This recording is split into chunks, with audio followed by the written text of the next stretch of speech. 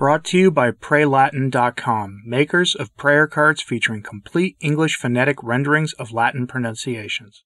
On Monday, Francis issued a new document titled Towards Full Presence, a pastoral reflection on engagement with social media.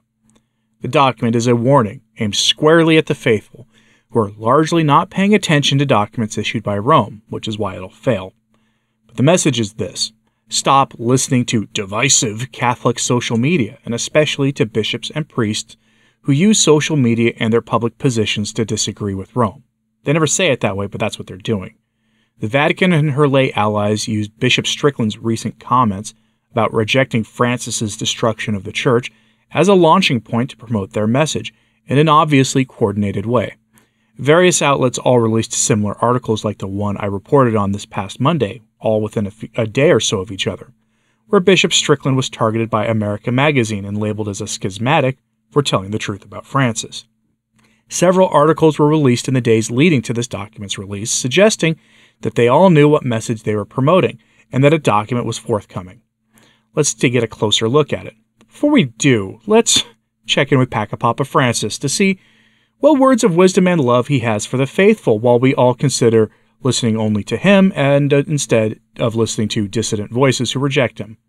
On Pentecost, Francis took his usual pot shots at traditional Catholics, since he can't help himself and he always goes after meanie-headed trads whenever there is a sufficiently large audience watching. And there's none larger than on Pentecost. Quote, "Let us ask ourselves, am I docile to the Spirit, or is my way of practicing the faith stuck stubbornly to doctrines, the letter which are just expressions that are sometimes cold? Am I quick to judge? Do I point fingers, slam doors in the face of others, considering myself a victim of everyone and everything?" End quote. Ah yes, sticking stubbornly to the letter of doctrines that are sometimes cold. Thanks, Francis, I hate it, especially when you suggest that the doctrines of the Church are sometimes cold. Here almost certainly meaning cold like a frigid, cold heart devoid of the light of Christ, because they're not accompanying after all. But that's synodality for you, since the doctrines of the faith are open to revising in the name of listening, dialogue, and accompaniment. Another example of this comes from an audience Francis gave in Rome in the past few days, where he voluntarily brought up again the case of the young woman who came to an audience with a couple of converts that she helped guide into the Church, which Francis then chastised her publicly for, with the whole world watching. Yes, he chastised a young woman for helping two people convert, helping them come home to the true faith. He called it proselytization. You might remember this. Francis recently spoke about it again, and he even admits that what he was doing. Quote, "Our missionary proclamation is not proselytizing. I stress this much, but sharing a personal encounter that has changed our lives. Without this, we have nothing to proclaim, nor a destination to walk together. I had in this a bad experience in a youth meeting some years ago. I was coming out of the vestry, and there was a lady, very elegant. You could also see that she was very rich, with a boy and a girl. And this lady who spoke Spanish says to me, 'Father, I am happy because I converted these two. This one is from such a place, and this one is from such another place.' I got angry, and I said, 'You didn't convert anything. You disrespected these people. You didn't accompany them. You proselytized, and that's not evangelizing.' She was proud for converting. Be careful to make a clear distinction between apostolic action and proselytizing. We do not proselytize. The Lord never proselytized." End quote. Prior to Francis running the Church, I had never heard spreading the gospel referred to as proselytizing by anyone except atheists. It's kind of a red flag for me when an alleged believer does it, because proselytization is just a way of sliming the missionary zeal of those who take the time to bring souls to Christ. And how does he know that woman was rich? After all, she may have just been dressed appropriately for a meeting with the Pope. Go figure. Francis's preferred way of bringing people into the Church is to merely share people's positive experiences with the faith of others, while, of course, simultaneously telling non-Catholics that they should just be the best whatever they are already. He's done this publicly. He's said this publicly multiple times. He does that pretty regularly. It's almost as if he doesn't want the gospel to be spread and souls to enter the Church. But this isn't limited to those faithful laity who possess missionary zeal either. No, Francis just a couple of days ago issued a document giving guidelines to Catholics who use social media. Most of the document is what you would expect.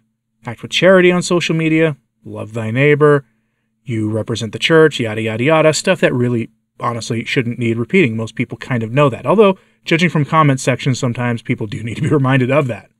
But sometimes a document that is written as a subtle warning to specific people is exposed by Francis's allies for what it really is, because that's what we're dealing with here. This is a threat to certain bishops to fall in line. Such is the case with Francis's new document on social media, as made by Christopher Lamb. Mr. Lamb is a journalist for the UK's Catholic newspaper, The Tablet. Now, once upon a time, The Tablet was a paper that promoted the Catholic faith in a rather faithful way. You will sometimes see traditional outlets online quoting old issues of The Tablet. Now it's an outlet for modernism and other progressive ideas, calling itself Catholic. It's a shame what has happened to that paper, but Mr. Lamb shared a single excerpt from the new document by Francis on social media, followed by another article written by a Catholic outlet that really nobody who wasn't exposed to that outlet immediately should even know about, but it was threatening Bishop Strickland. So let's start with the excerpt from Francis's new document. Quote, "The responsibility to minister to one's community, especially for those in public leadership roles, cannot become secondary to promoting one's personal opinions from the public pulpits of digital media." End quote. Objectively true, but this is of course aimed at Bishop Strickland, Bishop Athanasius Schneider, and other bishops and priests who use social media to correct Francis's errors and have become very effective at doing so. The other side, we'll call it the pro-modernism, pro-Vatican II, pro-Francis and synodality side of things, has had little success in recent years. The side of Catholic orthodoxy is on the rise, and honestly, they know that. Now, that having been said, Mr. Lamb has immediately followed that little nugget of truth from the document with an article that shows what this is really about. It was written a week before the release of the new document, and it details dangers of the use of social media for prelates and such. It's part of a sudden flurry of new articles that chastise specifically Bishop Strickland for his use of social media as a warning to the faithful. Clearly, someone tipped off the pro-Francis media that a social media document was coming and gave them all pointers because, as I pointed out Monday in a video, the Jesuits are trying to destroy Bishop Strickland. Now it looks more like Rome is itself coming after him. It makes you wonder if there's more action coming in the future. Here's an excerpt from that article shared by Mr. Lamb so you can see what I'm talking about here. The outlet is called Go Rebuild My House. You ever heard of it?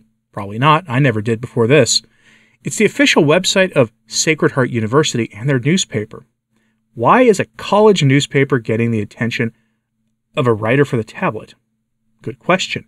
This article and this message is aimed at younger people who lean heavily towards traditional Catholicism and a more conservative Catholicism more broadly.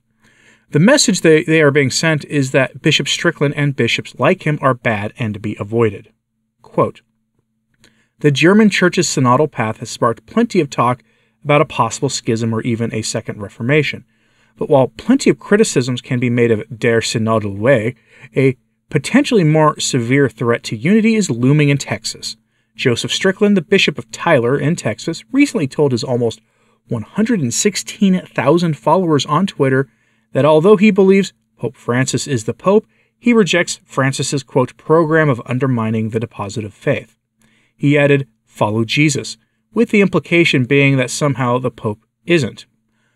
Bishop Strickland's tweet was an attempt to distance himself from Patrick Coffin, a hard-right podcaster who rejects Francis's elevation as the successor of St. Peter.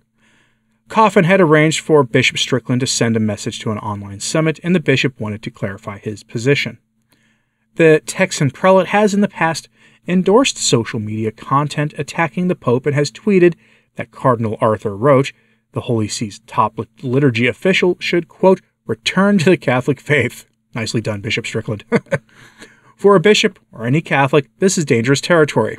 The Church's catechism makes it plain that the Pope is, quote, the visible source and foundation of the unity both of the bishops and of the whole company of the faithful, and defines schism as, quote, the refusal of submission to the Roman pontiff or of communion with the members of the Church subject to him.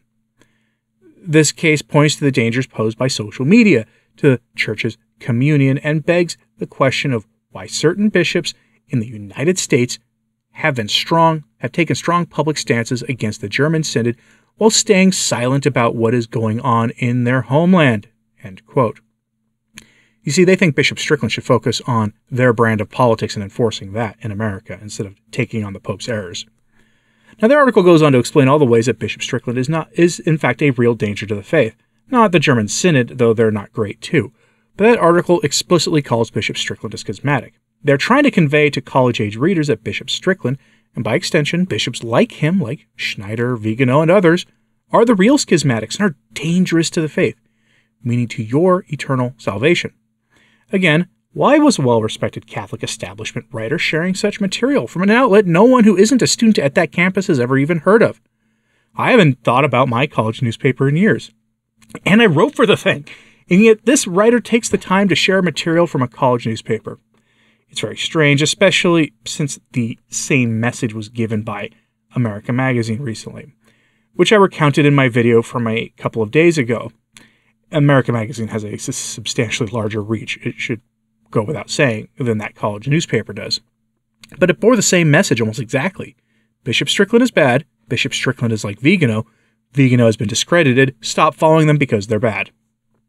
That's the message from Rome, now expressed in 2 articles written within a couple of days of each other, right before a Vatican document on social media usage is released. That short excerpt from the document by the Vatican is followed up by an attack against all dissident Catholic media, including you if you say things out of step with Rome on Facebook or Twitter or anywhere else, let alone in a podcast or a blog. From the document itself, quote, "The Christian style should be reflective, not reactive, on social media. Therefore, we should all be careful not to fall into digital traps hidden in content that is intentionally designed to sow conflict among users by causing outrage or emotional reactions. We must be mindful of posting and sharing content that can cause misunderstanding, exacerbate division, incite conflict, and deepen prejudices. Unfortunately, the tendency to get carried away in heated and sometimes disrespectful discussions is common with online exchanges. We can all fall into the temptation of looking for, quote, the speck in the eye of our brothers and sisters by making public accusations on social media, stirring up divisions within the church community, or arguing about who among us is the greatest, as the first disciples did." Wow. The problem of polemical and superficial and thus divisive communication is particularly worrying when it comes from church leadership, bishops, pastors, and prominent lay leaders. These not only cause division in the community, but also give permission and legitimacy for others likewise to promote similar type of communication. In the face of this temptation, often the best course of action is not to react, or to react with silence so as not to dignify this false dynamic. It is safe to say that this kind of dynamic does not build up. On the contrary, it causes great harm. Thus, Christians are called to show another way. End quote. In other words, Rome wants you to stop listening to shows like this one, to stop following Bishop Strickland and bishops like him on social media, and in general consume edifying content that promotes the Vatican message. Remember, by the way, that's not apologetic content either. It's not content trying to get people to convert. No, channels like How to Be Christian or Sensus Fidelium aren't going to cut it, since we now live in the non-proselytizing synodal church of the New Advent, where we reduce the faith to our lived experience, instead of telling people the hard truth about Christ and the gospel, including the necessity of Christ and his church for their salvation. We're not in that business anymore, because that would be proselytizing, and that's bad apparently. I'll have a link to the document in today's show notes at returntotradition.org if you want to read it. YouTube is clamping down on links in general in videos, so I can't post it here. The document is again called Towards Full Presence, a pastoral reflection on engagement with social media. And it's less a pastoral reflection and more of a warning to the faithful about your favorite social media voices, those dressed up in pastoral language. But first and foremost among those are to be avoided, apparently, are bishops who reject Francis's farcical message of synodality and universal salvation in favor of, the Catholic faith. Anyone who doesn't fall in line with Rome online is to be avoided, is their clear message. What that looks like in practice, I don't know. Will bishops try to enforce this, though? Will it simply be ignored? I'm not sure, but I'm betting it's going to be largely ignored. Let me know what you think about this in the comments, please. Like and subscribe if you haven't. It does help. So does sharing this on social media. That helps a lot, too. As always, pray for the church, especially going into the month of June. I'm Anthony Stine. Ave Maria.